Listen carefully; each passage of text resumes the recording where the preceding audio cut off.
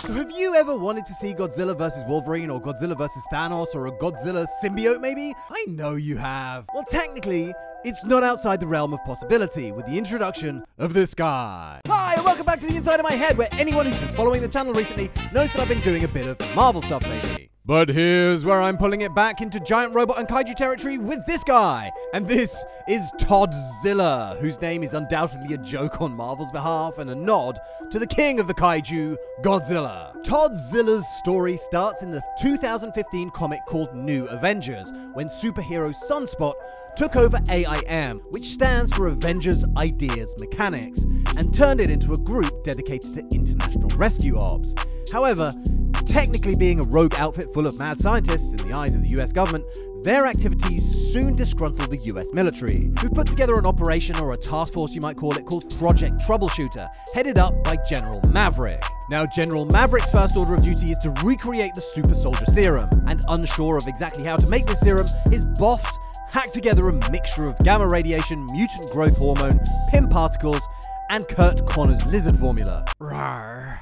They load it up into a syringe and jam it into the neck of this guy, Corporal Todd Ziller. Now, this guy don't got a lot in the way of backstory, but we do know that he loves his country and that he's hard as nails. So they blast him with the gamma radiation and dose him full of serum, and because of the PIM particles, he grows massively in size, and because of the lizard formula, his appearance changes to this. And yes, he turns into this 40-story high lizard with bulging guns and covered in the stars and stripes, and is constantly yelling, USA. I mean, I can almost hear the AC/DC as he's stomping around. It's obviously meant to be a humorous take on the Godzilla character, but also nationalism and patriotism, I guess. So they unleash him on this here AIM base on this here island, because at this stage AIM are sheltering a character called Rick Jones, who's being hunted by S.H.I.E.L.D. But these guys counter in kind and fire up this guy. This is Avenger 5. Apparently it's controlled by 6 pilots linking minds and controlling it remotely, and it was sent out to primarily buy time for the Avengers to evacuate their island. Now, in this battle, American Kaiju gets the upper hand quite easily here, until Avenger 5 manages to grab both its arms and vent its reactor core, which is powered by gamma radiation. The reactor core seems to be under its head that just pops up like a... What are those things called again? Pews? Is it pews? I think you mean Pez. Pogs? Pez. Pugs? Pez. Pixie sticks? For fuck's sake. Yes, they're called pixie sticks. I knew it. What do I even ask you for? Because you're incredibly sad and lonely and too lazy to Google stuff. This triggers American Kaiju's transformation, and before you know it, he's back in human form. Which begs the question, how is his transformation actually controlled? Is it like Hulk, where he has to like calm down, or it just wears off? Or he gets another shot of like an antidote and it brings him back down to human form? How is it supposed to work? But that said, Todd Ziller seems to be in a lot more control of American Kaiju than Bruce Banner is of Hulk. So maybe when his mission is complete and he just goes to the chill out lounge and waits for the drugs to wear off and listens to some ambient music.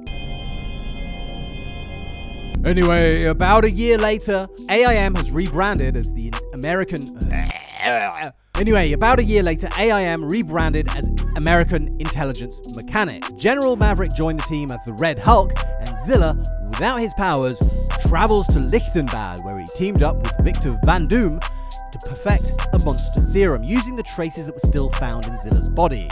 As a reward for helping him reverse engineer the serum, Van Doom transforms Ziller back into American Kaiju and sends him out to fight Red Hulk. The battle starts out in Ziller's favor, with him stomping Red Hulk flat, according to Deadpool anyway, before Red Hulk manages to grab him by the tail and throws him into a castle that was probably of historical and cultural significance, but hey, fuck it.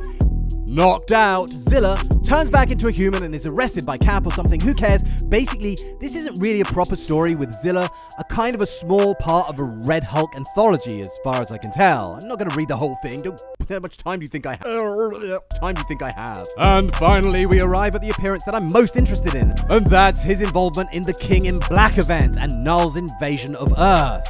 Because surely an enormous building-sized pile of muscle and aggression would have come in handy when taking down, I don't know, this for example. If you didn't see my Null video, and hey, not many people did, this is what happens when Null's symbiote dragons merge together, because they're just not badass enough, I guess. But could you imagine American Kaiju coming up against this guy? That would be amazing. But I guess they're both in different locations, you know, at different parts of the globe, so they never come into contact. But American Kaiju is unleashed upon the hordes of symbiote dragons and makes absolute mincemeat out of them. He chomps down on them, instantly bursting them and liquefying them. he squishes them with his claws, and even picks up a train and swings it around to muller them. But before you can say, damn, this is way too easy, they need to come up with a stronger bad guy to properly showcase this guy's power and provide an actual threat to him, this thing shows up, and it's a much larger two-headed symbiote dragon. And I think they missed a trick here. Like, if this whole thing is a homage to Godzilla, then they really should have made this a three-headed dragon, if you... know what I'm saying? You see what I'm getting at here? Ghidorah! I'm talking about Ghidorah, for God's sake. Anyway, Zilla kills the dragon by first biting off one of its heads, then jamming this down its throat, and boom! We're done. No more two-headed dragon. It's a battle that was a little short-lived and a little disappointing in many ways, as my hopes were quite high that throwing Godzilla into the King in Black event could have been absolutely epic, but they obviously weren't that interested in pushing it into that direction. So until now, we haven't really seen that much of Todd Ziller and American Kaiju. He only seems to pop up in small glimpses here and there, and they haven't really devoted any time or actual writing to this character. At first, I was thinking that this is just a kind of a joke character, being a rip-off in everything but name, especially as he just constantly yells, USA, in his monster form. It's literally the only thing he says. It reminds me of that kid from Cabin Fever. In the King in Black story, he's treated a bit more seriously though, with the character seemingly questioning whether he is still human or whether he has become a monster in the figurative sense as well as the physical sense, but the character is just really flat and two-dimensional.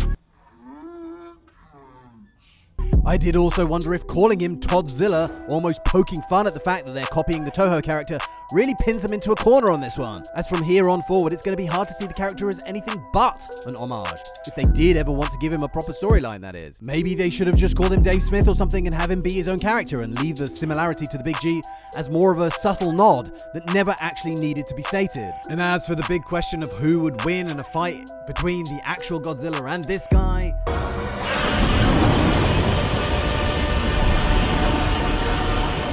there really is no question. I mean, aside from the fact that this guy doesn't have the atomic breath that the Big G has, I really find it hard to imagine that this guy could go any more than one round with the Big G. But let me know what you think.